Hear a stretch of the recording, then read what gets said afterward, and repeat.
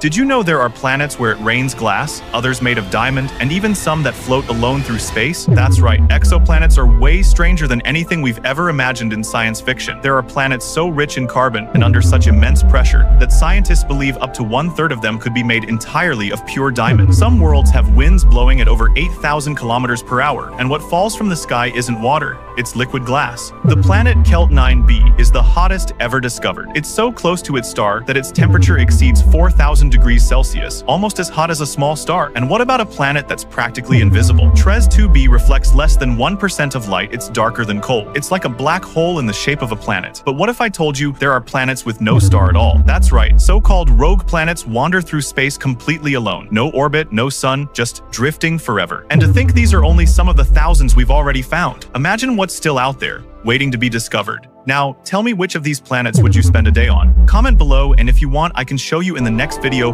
what it would be like to live on one of these worlds.